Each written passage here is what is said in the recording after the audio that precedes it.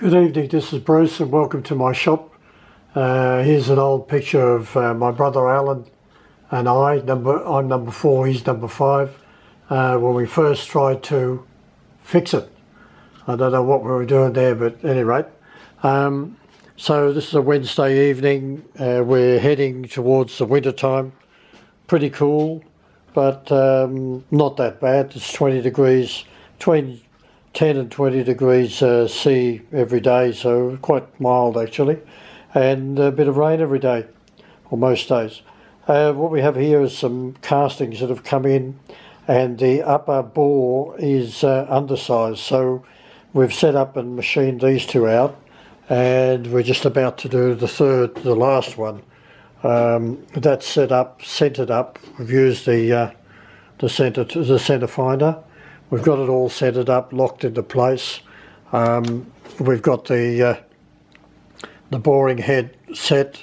We've set it now, it's on 5. We're going to go up to 15, so there's 2 passes.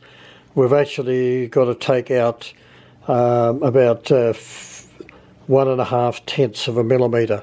So 15 hundredths of a millimetre is what we've got to do. So we're taking out one lot, and then we'll do the other. We'll be engaging the feed, and we're running at about 200 RPM. We've everything's locked up in place. All the tables locked. Everything's all done.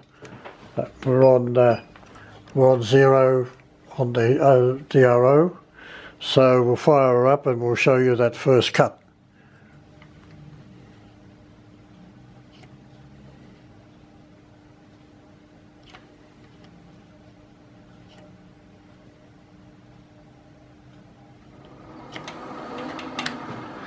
Now, what we have to do, we've had it released, so we've got to put it into low gear, don't we?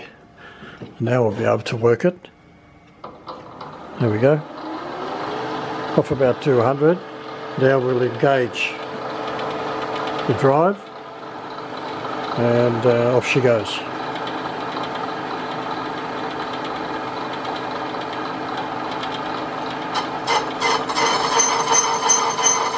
And while that's working, we'll go over here, we'll grab the bottle of kerosene, and we'll give it a spritz from time to time.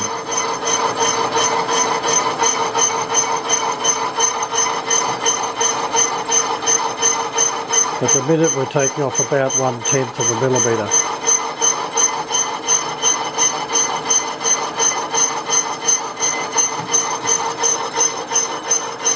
We'll do this first cut.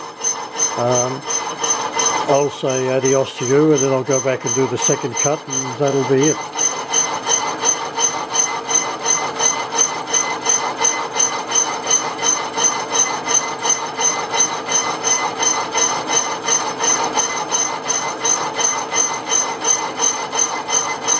But while that's working away happily, we just mentioned it's snowing in Perth.